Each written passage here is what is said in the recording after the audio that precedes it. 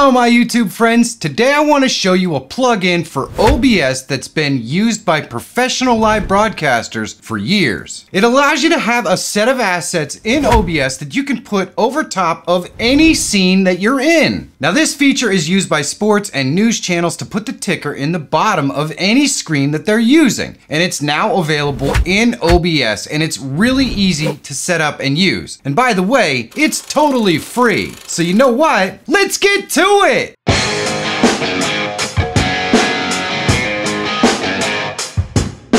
Likes and comments are super easy things that you can do to help push this video to a wider audience. So take a second down below and let me know how I'm doing in the comments. And if you're not subscribed, please do. This really does help me continue to make content that helps you. So thanks.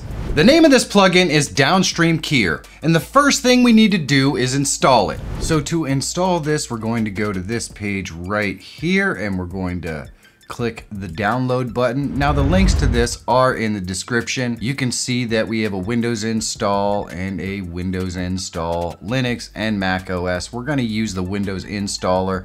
Pretty sure this Windows zip is just the files to put in the folder. It's a lot easier to just use the installer, so we're gonna download that. And once it's downloaded, we're just gonna go into our downloads folder and I'm gonna right click and extract all, and it extracts it. We can just go into the folder and I'm gonna go ahead and click on the Downstream Keyer installer. I'm gonna click on more info and then run anyway. Then you wanna verify that it is the proper location for your OBS. If it is not, go ahead and click browse and go to it. Yours is probably located in C, program files, and then it will be OBS-studio, like you see there, OBS-studio. Mine is actually E/OBS-studio, so I'm gonna leave it there. Click next, and we can call it whatever we want. Next, and install, and finish. And now, Downstream Keyer is installed in our OBS. It's awesome. Now, all that's left is to set it up. Here we are in OBS, and I'm gonna do this on my normal live stream because I have a bunch of stuff that I wanna add. I wanna show you how this allows you to add pretty much whatever you want over top of all the existing scenes. And if we look here, I have a lot of existing scenes. So what if I had something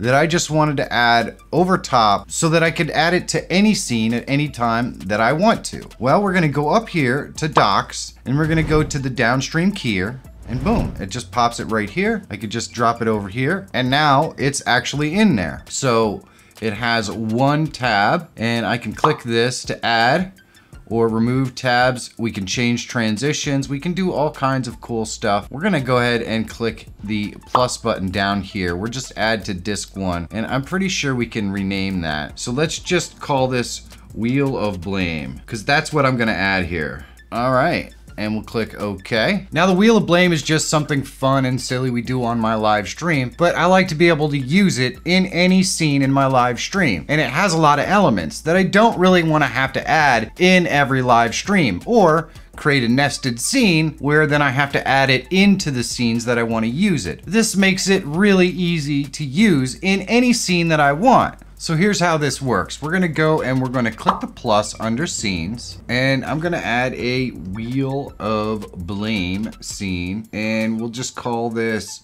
MFJ and click OK. Now I'm gonna click the plus under sources and I'm gonna go to media source, and I'm just gonna call this basically the same thing and just add vid after it because it is the video for that. Then I'm going to browse to the source of that asset right there and click OK. So now we have our scene created. All we have to do is make sure that scene is selected, and we're gonna go over here to our Downstream Keyer and we're gonna click this plus to add that scene in there. Now let's create another one. So I'm gonna click the plus under scenes, and I'm just gonna name this one up according to the next file we have here, and click OK. And I'm gonna click the plus under sources, go to media source, add WOB with the same name and vid after it, and click OK.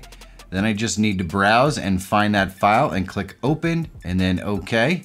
And now we have two of these set up. All I need to do is click the plus under Downstream Keyer, add this next one in there. Now I can switch to any scene, and when I just click one of these in the Downstream Keyer, it's gonna bring those assets up right over top of the actual scene. It's really awesome. and all I have to do is click pause to make it disappear. And the best part is, that's for any scene. So I can go over here to my tutorial scene, and needless to say, I don't have a tutorial going on right now. But if I click any of these, well, it's just gonna play right over top of the entire scene. It's awesome. I just quickly added the rest, and it's awesome because I can just click on any one of them and it will appear on any screen that I'm on, and then I can just click the pause and make it go away. So let me show you how you could do this with lower thirds that you can create right here in OBS. I'm gonna click the plus down here, and we'll just call this lower third for now.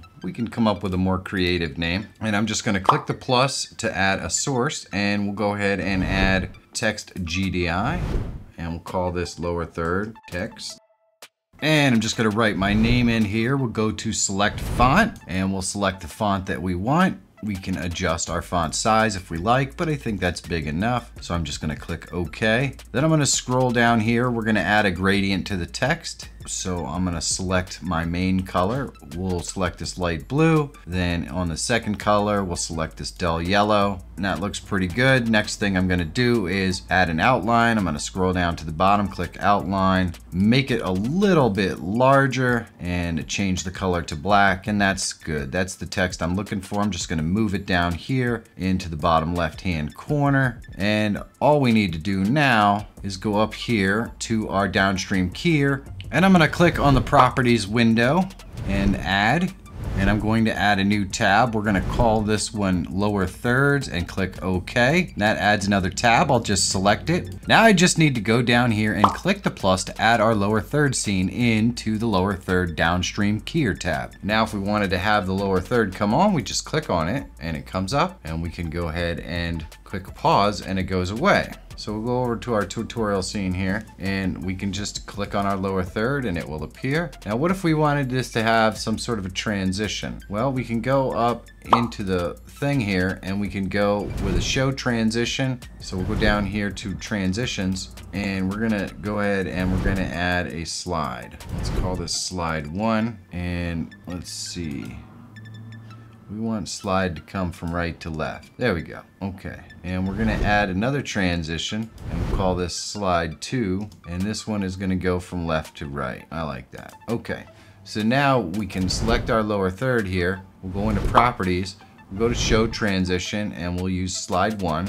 And we'll go to hide transition, and we'll use slide 2. So now when we click the pause, it slides out to the left. When we actually click it, it slides in. Really, really awesome. So the best part is that's gonna stay there even when we switch scenes. See, we can switch scenes. The only thing that moves it is this. So we can have regular transitions on all of our scenes as well. Let's use our regular transition on our main scene, and you can see that the regular transition goes, but our lower third will actually stay there until we click the pause and remove it. So you can have lower thirds for guests or whoever you want. You can place them wherever you want. You can add any transition you want, and you don't have to create them in every scene. You can just create a tab up here in the downstream keyer and add them and remove them anytime you want. This is just awesome for little slides or things that you want to add to any scene. It can be a video, it can be text, it can be just an image. Whatever you want. You can create goofy memes, add them all as scenes, and then kind of click them over here in your downstream keyer anytime you want to bring them up.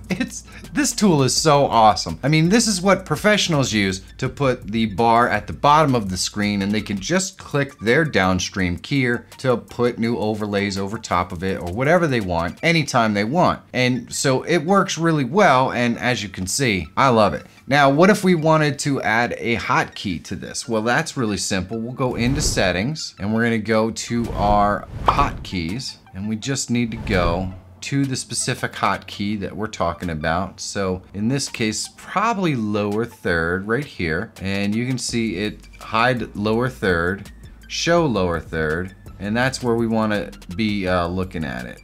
Right here, the show on lower third. So we'll just put a comma in here, and we'll put a period in here, and we'll click apply and okay. And when I click the comma button, there it is. When I click the period button, There it is. Turns it on and off. You can use your Stream Deck or Leorin board or whatever you want to set up hotkeys to make something like this work anytime over any scene. It's awesome.